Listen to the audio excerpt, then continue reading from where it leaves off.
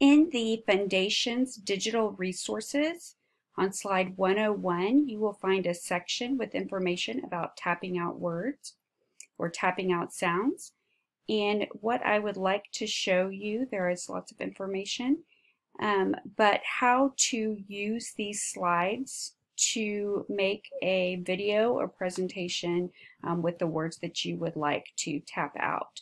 So you could use any of these as a template. So here is a 3-letter word. Here's a word that you could use for like a digraph. Really, you would need a 3-sound word. Maybe that's the way I should say it, a 3-sound word. There's a 4-sound word with a consonant, vowel, consonant, consonant, and here is consonant, consonant, vowel, consonant. So lots of different ways that you could do this. However, if there's a combination you don't see here, then you can just change that with an additional box and change the color, and this will work for words with 3 or 4 sounds. So what you'll do is you can use this as a template. You'll just copy and make your own. So let's say I wanted to use the word sad instead of Matt. You'll make a presentation of the words you want. And then what you'll want to make sure you do is you'll want to put this in present mode. And when you see this in present mode, you will just see the words. You won't actually see the hands.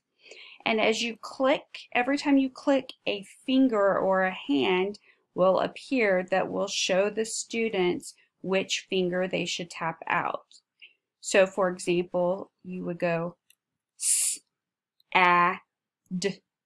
And then your final click will have the wand for blending the word together. Sad. So the trick to that is putting it in present mode when you record your words. So now I'm going to press escape.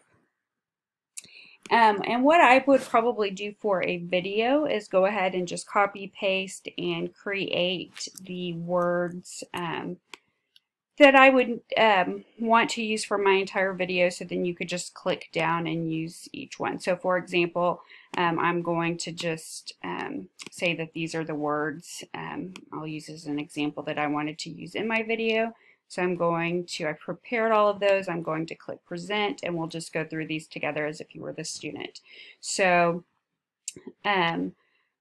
let's tap out this word. You ready? Get your hand ready. And let's tap out this word together. At, mat. And notice how I held out that vowel sound and made it continuous. You'll want to get your students in the habit of holding those vowel sounds out to blend. Okay, let's do it with this word. Are you ready? Sh, op, shop. Oh, and I kind of went too fast on that. Okay, let's try it again with this word. Are you ready? Get your hand up. Best. Best. All right. Now I want you to try this on your own, and then we will do it together to see if that is what you got. Are you ready? Try it on your own.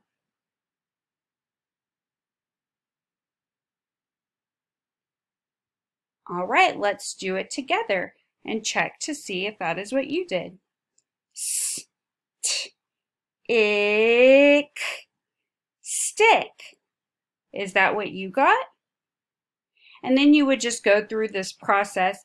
And what you would want to do, of course, in the first few lessons that you are teaching students to tap out sounds, you would want to really model that for them, and then you would want to scaffold that where you're doing that together, and then eventually you will really want them to practice doing that on their own, and then record themselves, at least with their voices, tapping those sounds out and blending those together so that you can hear that they are actually sounding out those words. And you may even, you don't want to do a lot of teaching with nonsense words, but you will want to do assessing with nonsense words so that you know they haven't just memorized those words, they're actually taking those concepts and they can apply them to new words that they may come across.